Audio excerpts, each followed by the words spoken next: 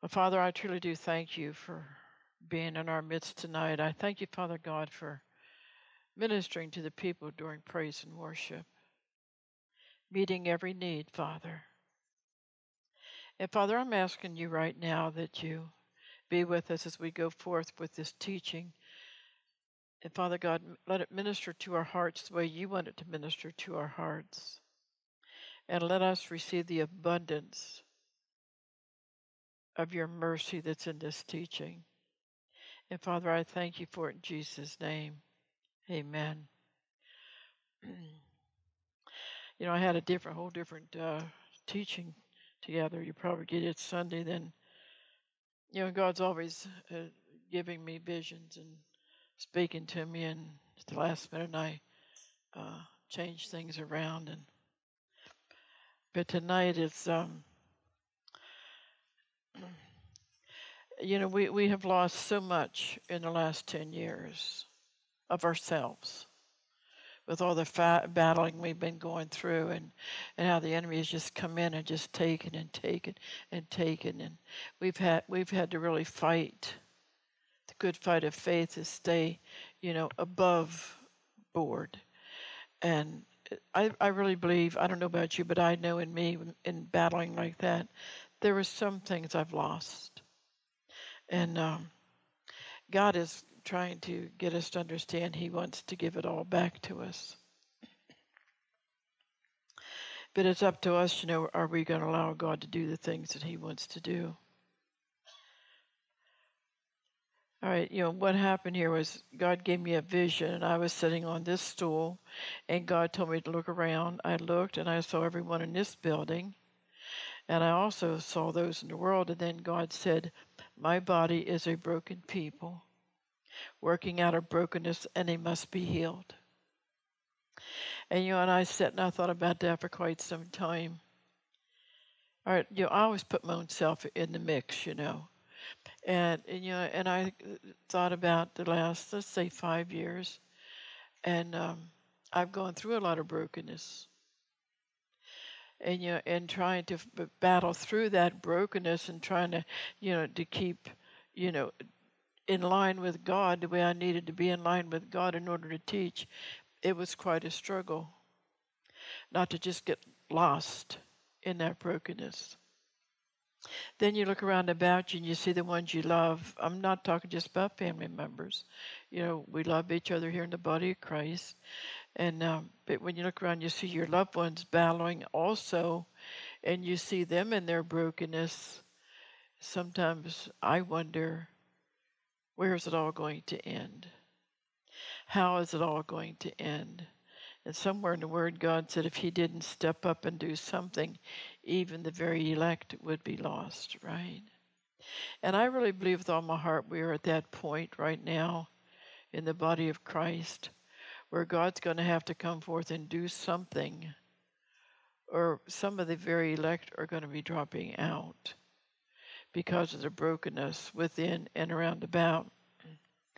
And then after God spoke this to me, then I ran across this. God said, okay, so I said, God said, my people is a broken people working out of brokenness, and they must be healed. All right, let me stop there and say something else before I go on. And God also spoke to me and said about judgmentalism in our homes, in the body of Christ. The body of Christ has still not learned not to judge others. They have not yet to learn to look in their own backyard and see that they have more stones than the one you're judging. And they haven't learned to judge themselves and hold that up before God and allow God to heal you before you go to this other person that you're judging that's just as broken as you are. And we have lost the gifting from God to understand that hurting people hurt others. And this is why you see a lot of junk going on in the body of Christ, is because we think we're all that and then some. And we don't understand that the person that's hurting you is hurting really bad themselves. We are at a point in our walk with God where the enemy is throwing everything at us that he has. God told us, remember a while back, a couple years ago, God is throwing everything at us that he has in hell, and it's all meant to take us down. And instead of some people sitting quietly and becoming humble before God and admitting, I've got a lot of inward issues that I need to be taken care of before I go throwing hate and all that judgmentalism to somebody else. And this is where the body of Christ is at. You have to stop that. Because when I hear you, I don't hear love. I don't see grace. I don't see mercy. I do get upset with people, but I get over it. I get upset with the fact, that you weren't even trying to get out of what you're in. Now, the people in the world the other message I'm going to give is a really good one also, but the people in the world don't know how to get out of it. But the body of Christ has been sitting in the house of God for years and years and years, and they've heard the word, but they never apply it. So therefore, they don't get out of anything. And, if you're one that's under a lot of attack, you go through, you get through this one attack, and you think, thank God I'm done with that. And then you think you're going to have some breathing space, but the next day you don't have no breathing space because the enemy was there before you ever got out of bed to attack you when your eyes opened up. And it's been a long, hard battle. And if it's time, saints of God, you get honest with yourselves. Really get honest with yourselves and tell yourself where you're at on God's timeline. And are you helping yourself, or are you pretending you're all right and everybody else is all wrong? That is going on in the body of Christ. Some people think they've attained it. God told me they haven't attained at all. There's no humility. They just run around saying, "Oh, I know more than anybody else does, and I don't have no problems." Well, you're the one who has the biggest problem to begin with. If we could just understand that the harder God's trying to pull families together, Satan is trying 10 times harder to pull families apart. And the more God is working on the family's love walk, the more the devil, 100-fold more the enemy's working on the family's love walk. He will make sure that there's always a disturbance somewhere. And if you're like me, you say, God, will this ever end? I don't know if I go there.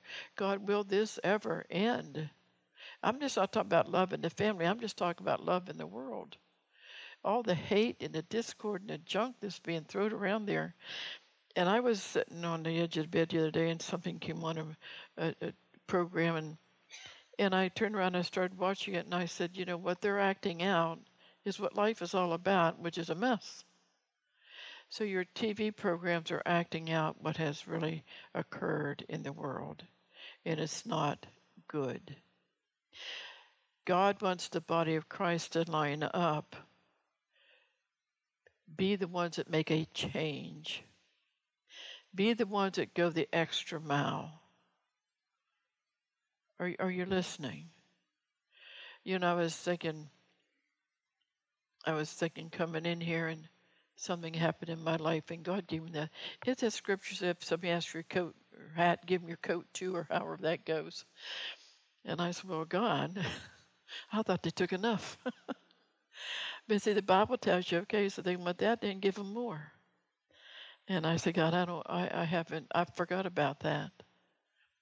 So instead of me doing that, I complained and carried on like I just lost my mind, and it didn't get me anywhere. Are you understanding that? We have to get back to basics. We have to get back to the basics of the word that tells us about the true Jesus.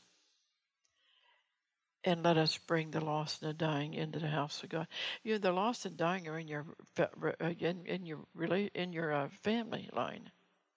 It's just not the people out on the street. You have lost people right in your own family line.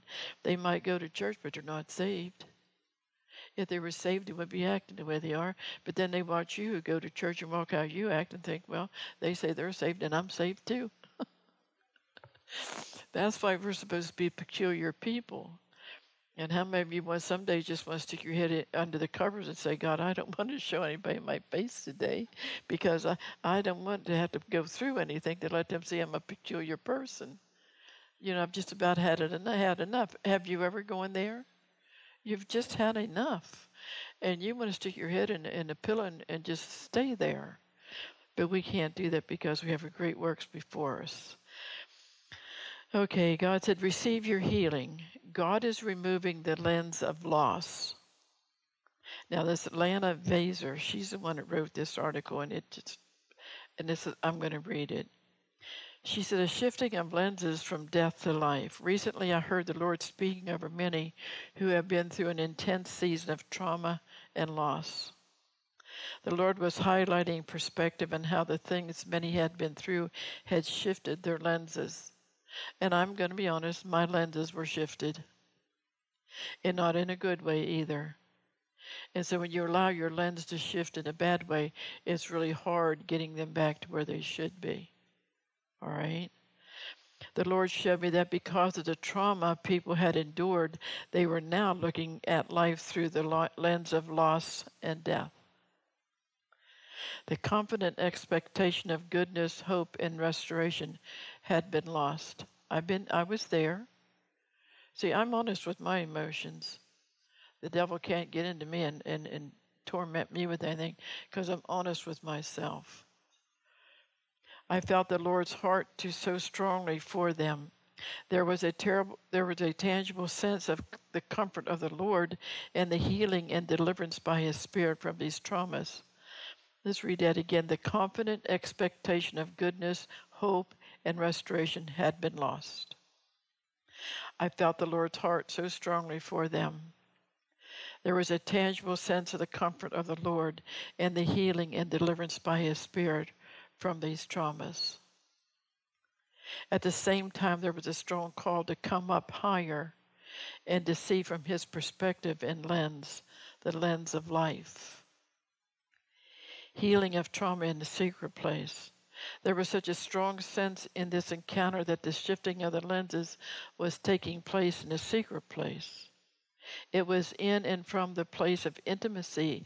It was in and from a place of coming to Him. You know, God's been calling us to be intimate with Him, to come into His presence where nobody else can come. And it's in this place in Him that He can heal the trauma in your life. My other message, I had worked forever on it. But I was talking to God about it one night, and I went to sleep, and I got up next morning, and you know what? My whole bedroom atmosphere, the bedroom, the study, and the bathroom was all changed. I had a visitation. I don't know if it was from God or an angel. But during that night as I slept, I had a visitation, and I myself was changed. See, I was giving my heart to God and talking to God about the message that He had me preparing. And I was crying out to Him to restore unto me my rightful place in what the palmer and cankerworm had stolen. And God came and visited me and did just that. You're going to have to do something, saints. You can't expect somebody else to restore you. You know, everybody's done all they can do. They've prayed, they've fasted, and now it's up to you. It's up to you to get in the secret place with God and pour out your heart to Him. Be honest with Him and tell Him exactly where you're at. And then He'll start the healing process. How many of you have been to a place you don't even feel worthy to give God's word because the trauma you went through has changed you so completely inside, and you're fighting that trauma, trying to get back to normal, what I call normal, and it's a mess. It's just one string of lies from the enemy after the other. All right, there was such a limited view that had come through the places of trauma. I knew from this encounter that many were still living in and from trauma, and it was affecting every area of their lives. I want you to apply this to yourself tonight. I saw it affecting their physical bodies, their emotional health, their spiritual health, their mental health, and relationships. The trauma had put a lid upon their lives, but no more, God is saying.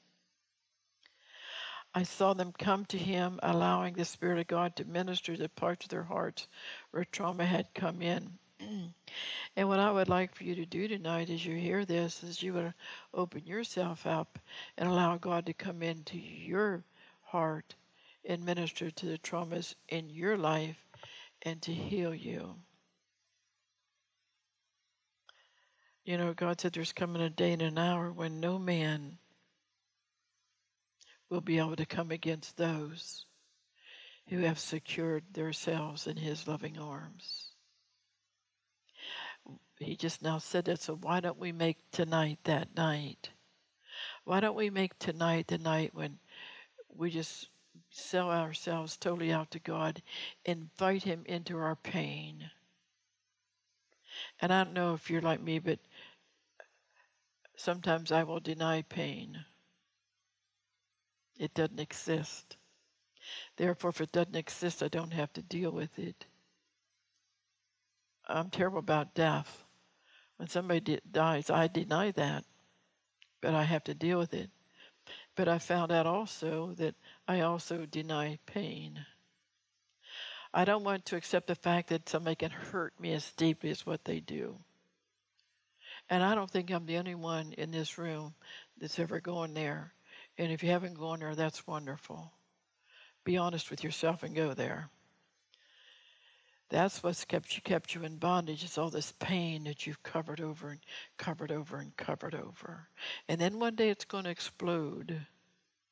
Then you're going to stand there with egg on your face and say, oh God, what did I do?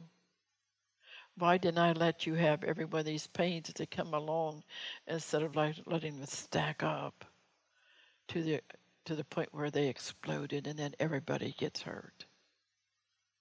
All right? She said, I watched tears flow like rivers. I watched tears of healing fall as Jesus stepped into those places of trauma and by His Spirit brought total freedom and restoration. Read that again, Brad. I watched tears flow like rivers. I watched tears of healing fall as Jesus stepped into those places of trauma and by His Spirit brought total freedom and restoration. See, she actually saw it. It's not something she's just writing about. She literally saw it. So if she can see it happening, then it is happening even to some of you in here tonight. As Jesus stepped in, they repented from looking through the lens of trauma. I had to do that. God always says, look through my eyes. And I wasn't looking through His eyes. I was looking through trauma. Be honest. A lot of you are doing that too. Maybe you don't understand you're doing it, but you're doing that too, and this is why I'm giving this tonight. As Jesus stepped in, a breath of life by His Spirit was entering their hearts again. As Jesus stepped in, there was an eviction notice sent to the enemy by the Spirit of God, where the enemy had brought such torment into the lives of these precious saints because of the trauma they had endured. The enemy's landing pad of trauma in their lives was no more. The Lord was closing the door. You know, I've told you, whenever God showed me the truth about my father, I realized that I had that trauma inside of me, and I had it covered up. And I really wasn't functioning 100% in what God wanted me to function with because I was in denial of what my life was all about.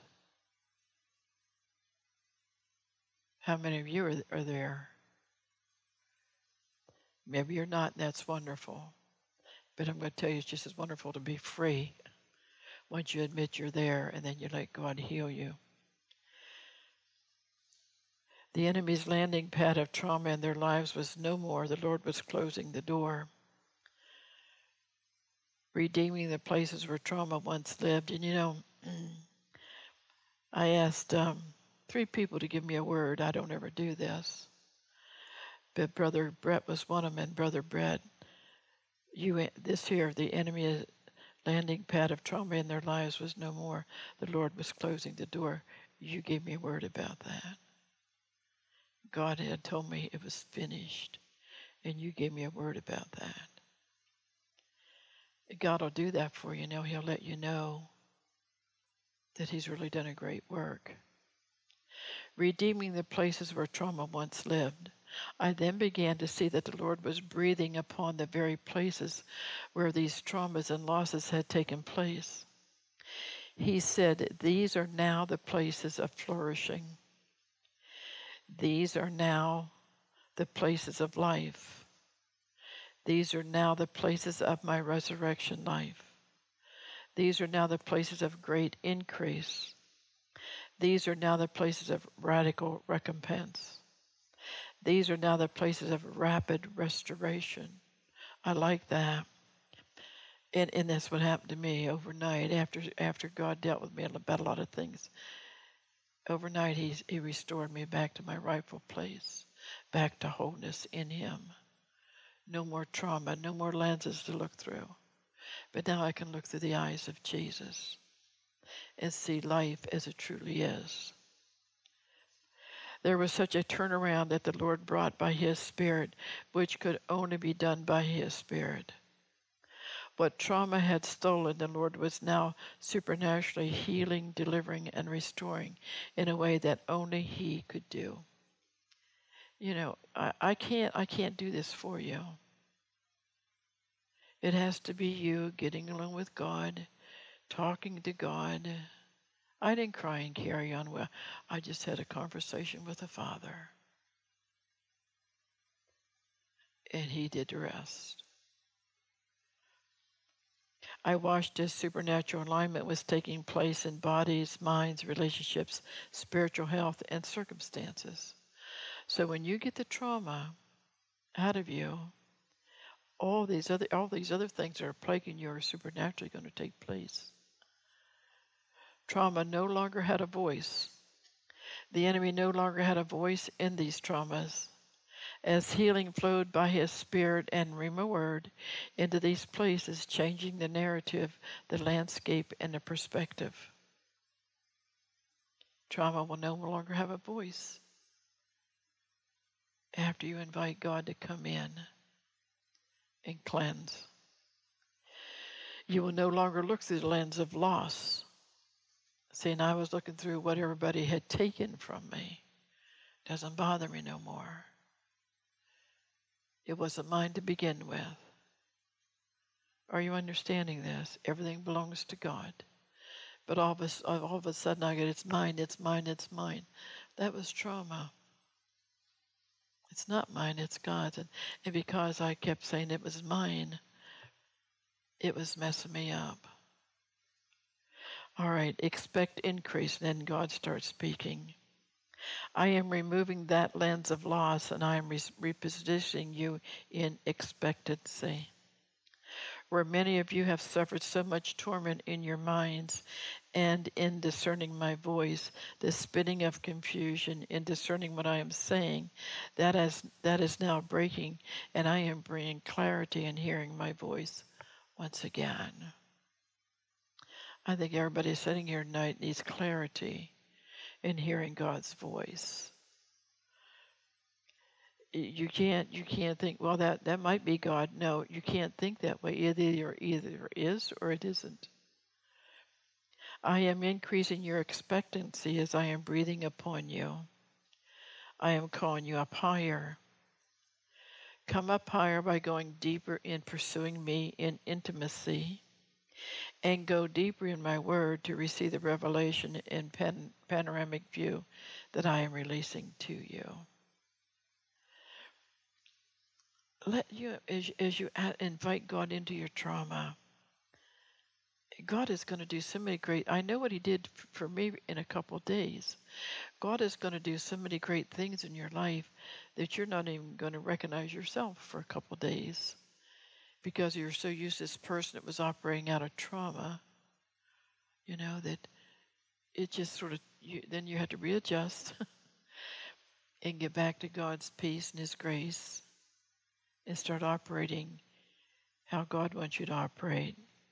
God said, not only am I removing the lens of loss, but I'm also increasing your vision to see as I see. See that? You'll see yourself as Jesus sees you. You might look at yourself as, boy, I'm done, or whatever you might be thinking. But as you invite God into this trauma in your life, then he's going to let you see yourself as he sees you. It's a whole different picture. A whole different picture. Some of you aren't going to like what you see because you already puffed yourself up so much. But others, you're going to think it's wonderful what God shows you. Consecrate yourselves deeper in this time to listen to what I am saying and continue to cry out for the higher perspective, my perspective, God's perspective, that I am ushering you into. For in your crying out, in your desperation for me, I am stretching you and making room for the more that I am releasing to you now as I remove this lens of loss. If you don't let God remove that lens of loss, you're not going to get the more. You're not going to get everything that God has for you, all the abundance of everything. So allow God tonight to take the trauma. I don't care where it's from. If you're really honest with yourself, God will take you way back when. And he'll walk you up through it and say, let me have this, let me have this, let me have this. And you'll be surprised at how some of that trauma came in and you didn't even know it was there. God said many of you have felt like the traumas you have endured almost killed you. And the confusion and torment it brought has kept you stuck and contained. That's true, if you're honest with yourself. God says no more. Today is a new day where I am delivering you into greater expectancy. Sevenfold restoration, sevenfold repayment, and double recompense are upon you. Well, I ask for hundredfold. You can ask for, you can be content with sevenfold. I want 100. Oh, I am delivering you and bringing you into a place of seeing what I am doing and hearing what I am saying like never before. Read that again. I am delivering you and bringing you into a place of seeing what I am doing and hearing what I am saying like never before. I am working deeply on that place of perspective and expectancy. Make room by partnering with me in what I am doing in your perspective and expectancy, as great expanse and increase are upon you. God's saying, I don't care where you're at in your walk with me. You have always walked in trauma. The enemy has always targeted you as one to take out. So he made sure that you always walked in some sort of trauma. But tonight, God is saying, I want to take that trauma from you. I want to set you free from all your expectations. And I want to fill you full of my expectations for you. And God saying the hurting, dying, and lost are standing outside of those doors. They're waiting for you to get free of your trauma so that then you in return can free them. And I went through a spell not too long ago where I was hurting, so I lashed out. Other people were hurting in my home. And what did that get? More trauma. It didn't fix anything. It didn't bring any peace. It just brought more trauma. We can no longer do that. If the Word of God says you have to love the God commands you to love the unlovable, then when you're lashing out at the unlovable, you're going against God's commandment. I used to be one I could sit down and say, well, I don't know what happened to them today. I don't understand, why it's making them act like this. But now I used to, I don't care what happened to them today. I'm not putting up with that. That's not Jesus. That's the world. That's because you're working through trauma. You're not working looking through the eyes of God. You're not seeing people as God sees them. You're not even seeing yourself as God sees you. Now, when you're acting like a fool and shooting your mouth off, I hope God doesn't let you see who you look like, because that is the devil personified. We all want to be leaders, I think, but nobody wants to pay the price to be a leader. And like Phil Wickham said, I'm going to give you 100%. I'm going to give you everything you ask of me. And this is what God, I've told you this from day one. God always said, I don't want 99.9. I want 100% of you. Now, why do you get so upset if you're calling yourself a child of God and the devil's advocate comes against you? Why do you get upset? That's a given, isn't it? If you're a true child of God, see, and I had to walk through this too. If you're a true child of God, the devil will have his advocates come and do all manner of evil to you, just like they did Jesus. God doesn't. I keep thinking about the man who was in the airplane crash, and he died and went to heaven. He was burnt really super bad. And in heaven his skin was perfect. But God talked to him and said, I'm sending you back. Well, when he came back burned. And he had to go through all the trauma of the burn unit and everything else. He's preaching the Word of God today, scarred from the burns. God did not give him perfect skin. But see, we want God to perfect us. We don't want to have any scars for anybody to see. We want God just to take, and what I'm saying, like if you happen to, all right, so if you were burnt, you don't want no scar from that burn. And if God doesn't do that, then right away, we come against God. What is wrong with you? There's something inside of you that needs fixed. All right. I laid in bed last night and I said, I don't want to get old, God. I don't feel old, and I don't want to get old now, That's different. Now, if I don't care what he does, but if he doesn't fix that, then he won't fix that. But I'll still serve him. But some of you want God to do a certain thing in your life, and I've heard many people have said this to me. All right, I don't believe there is a God. Why don't you believe there isn't a God? Because he didn't answer my prayer. I said, how do you know he didn't? Because he didn't do what I asked him to do. I said, well, maybe what you asked him to do was not in line with what God wants for your life.